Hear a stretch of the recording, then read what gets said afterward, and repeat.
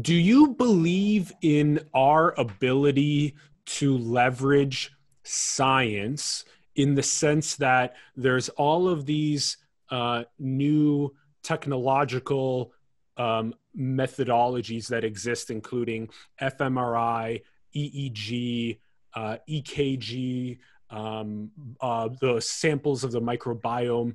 Do you believe in our ability to have a biometric correlate to a non-dual state of awareness? What would a biometric correlate look like? Yes. Yeah. So it would be something like for example, with brain, it would be like a connectome harmonic.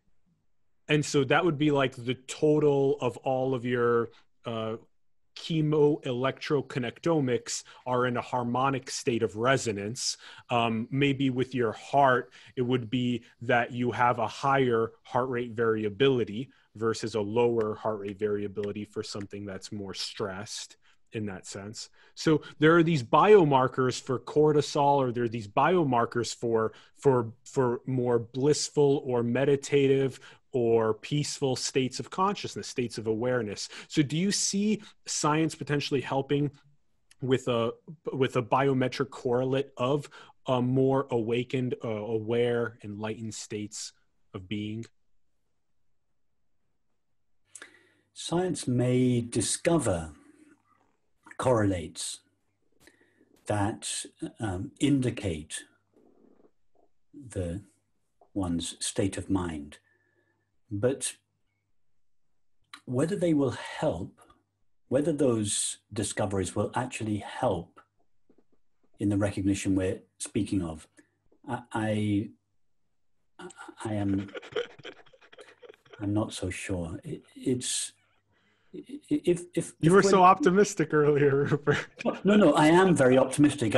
I just don't feel that these correlates that scientists may or may not find in the brain are helpful either as indicators or, more importantly, as means to the recognition of our true nature. If we want some measure of the indication, of some measure of our establishment in our true nature, I'm not sure that looking at a brain scan is the place to look.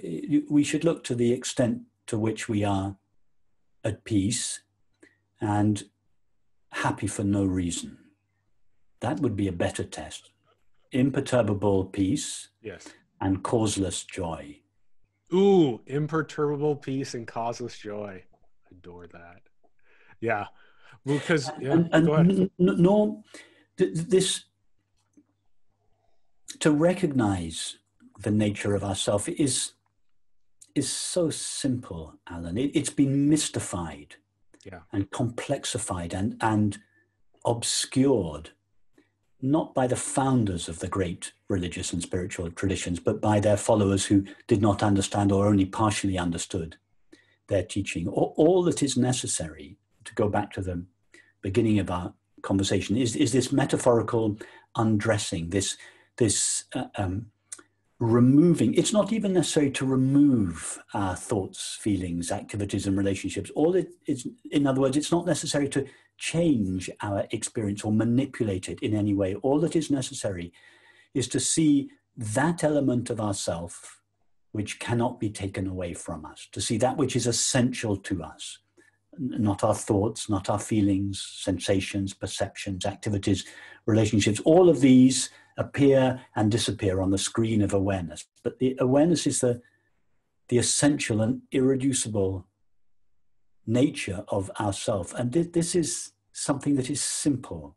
Everyone can recognize it simply by virtue of the fact that everyone is aware. And everyone can simply, it's not, as I said, it's not necessary to reject the content of experience. All that is necessary is to relax the focus of our attention from its content, and just relax back into the fact of being aware, which is the ever-present and inherently peaceful background of all experience. That's all.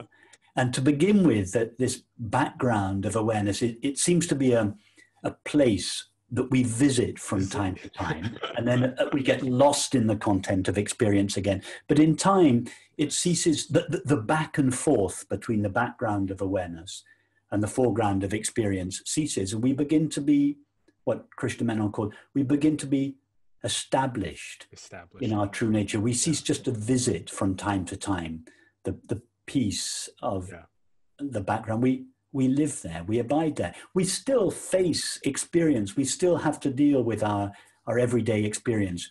But everything we think and feel, and in time our subsequent activities and relationships, are informed by and are an expression of this background of peace and unconditional joy. I love that. Always a work in progress, in the sense of always becoming more and more established. And I think that's very important in making it easier for people to feel like it's not a far off thing. Yes. Not only is it not a far off thing, our being is closer to us than our most intimate and precious feelings. It is not even close to us. It is us. And getting our entire world on that closer, and hopefully we have been over time getting closer and closer to that, and then being your unique artistry from that is I think the general essence of where we got in much of this. Yes. All of us who are interested in these matters, you and I and all your viewers, and yours we as all well. Express our understanding, such as it is, in a way that is unique to us. You know, I do it through speaking and writing. I used to do it in my studio, but there are so many ways. 8 billion. 8 billion ways. Some of them require a lot of form, a lot of content. They involve speaking or writing or all your lovely drawings on the wall behind.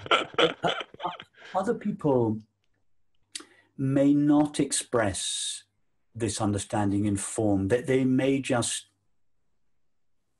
abide, just rest in their being, and they are the ones that communicate this understanding silently. Yes. And I'm sure that we all know what it's like to be in the company of someone who is at ease, who is at peace. Yes. Who does not feel that they lack anything, irrespective of how wealthy or impoverished they may be. How powerful it is to be in the company of such a person, and how when we go home, we feel somehow blessed just by being with them. We may have chatted about the weather or politics or dinner, or we may not have spoken directly about these matters as you and I have done, and such people may never speak directly about these matters, but they communicate this understanding silently, and that their communication, their contribution to humanity is just as valuable as those of us that express this understanding in more formalized ways, like you and I and numerous others. And as we say in music, what makes music is the silence between the notes. Yes. Yeah.